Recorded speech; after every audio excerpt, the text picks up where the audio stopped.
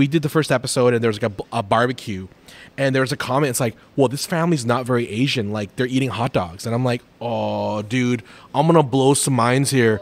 We love hot dogs. Bro, I'm like a Hindu. We have like the beef burger conversation going on all the time. That's like.